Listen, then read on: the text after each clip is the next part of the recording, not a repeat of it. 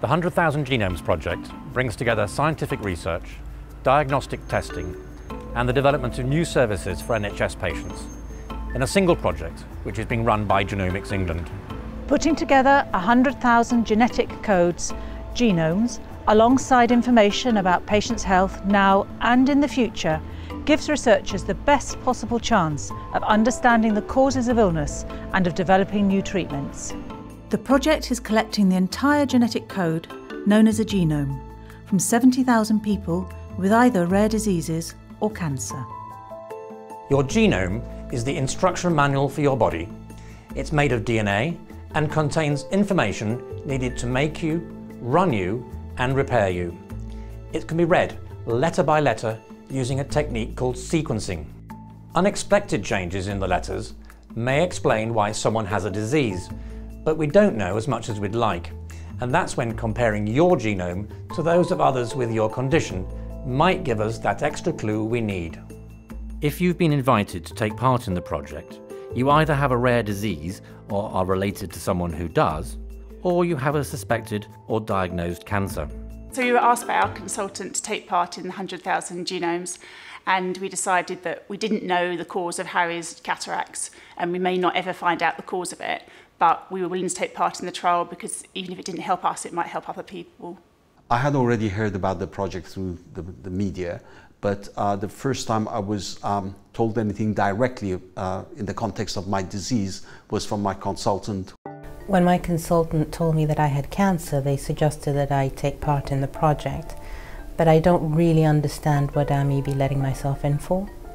Before agreeing to take part, you'll be given much more information about the project and will be taken through a detailed consent process when the project will be fully explained to you.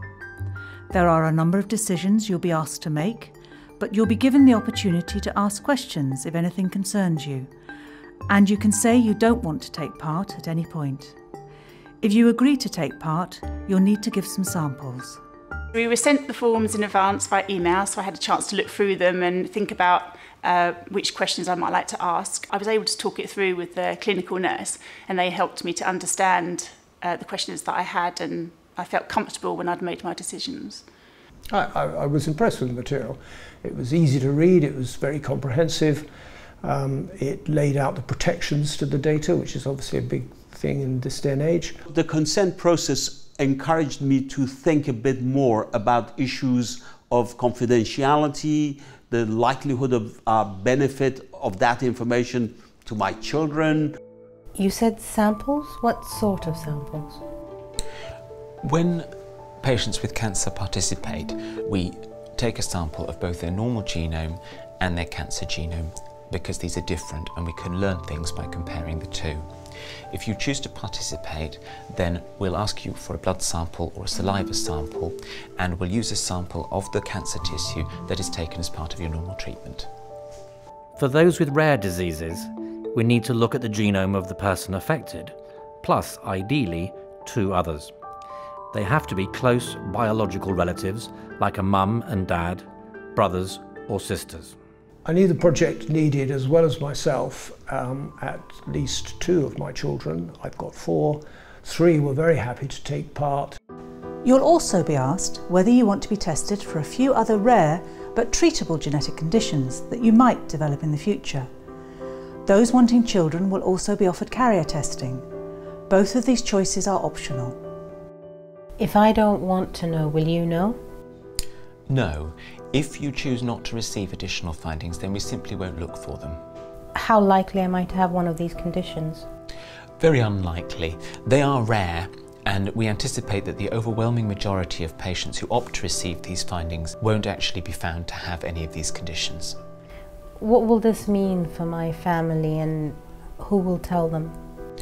If there are any significant findings that arise as part of your involvement in the project, then they'll be fed back to you by your clinician here at the hospital as part of your normal care, and your clinician will be able to help you decide who needs to be told and support you in how you tell them.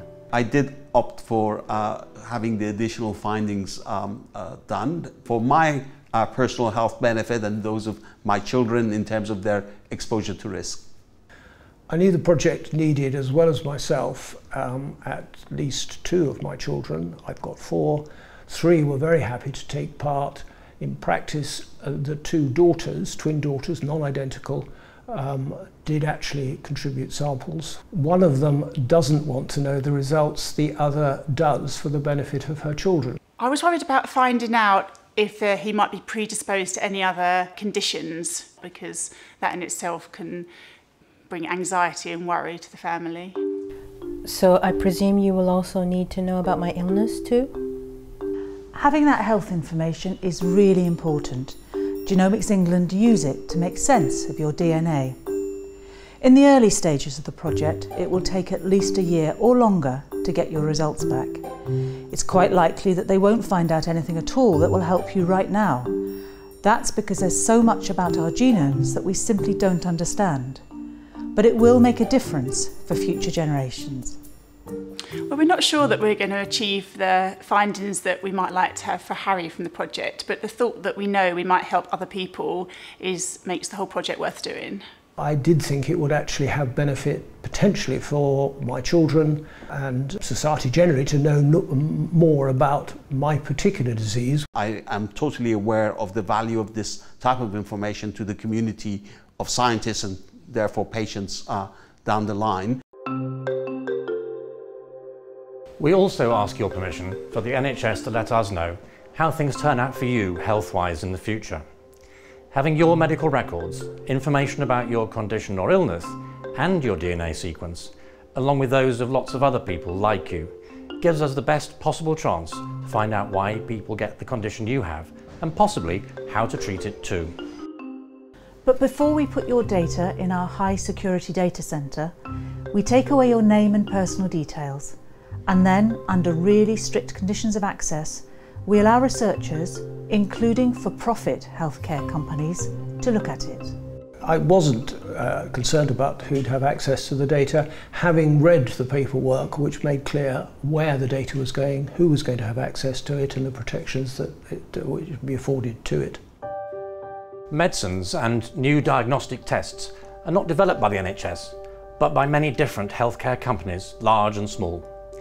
Letting them use these data, which they can't ever take away, means that new treatments and diagnostic tests can be developed as quickly as possible. This is valuable information. It will increase the level of our communal knowledge and the benefits that arise from it. So I absolutely have no problem with that. They're not interested in you as an individual, just the big picture.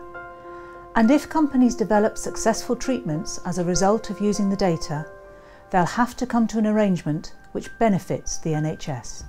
If a drug company has access to it, then I just see that as a benefit to other people in the future. It can only be helpful.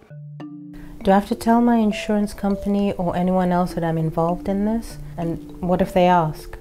The insurance industry have agreed that they're not going to ask people if they're participating in this project, and even if they or anybody else asks you, then you don't have to tell them.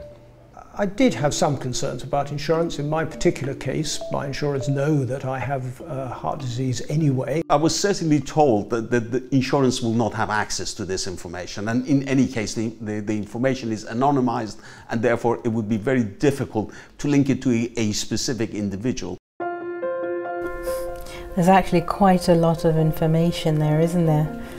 Thank you so much for answering all of my questions and giving me enough time to fully consider all of my options. The DNA from the samples is sent to Genomics England scientists. Using state-of-the-art, high-speed machines, they can map your entire genome. This is what a tiny bit of the genome looks like once it's been decoded. We'll want to keep in touch with you, and we may ask additional questions.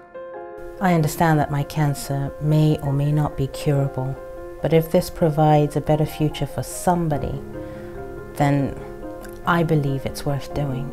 Allowing researchers to work with the data from all the people involved in the project will create a legacy for generations to come. If you're interested in taking part, you'll be provided with detailed information as part of the consent process. And of course, you can ask any questions you want.